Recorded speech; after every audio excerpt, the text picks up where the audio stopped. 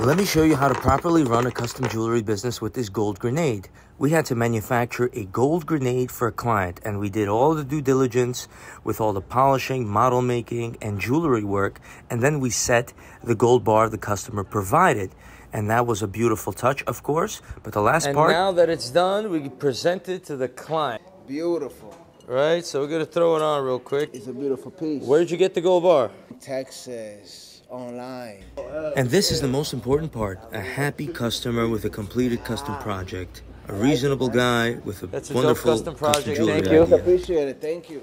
And that's how you make custom jewelry. Are you happy, client? I am happy. And if you weren't happy, this is what would happen to you. Ding, ding, ding, ding. Thank you, bro.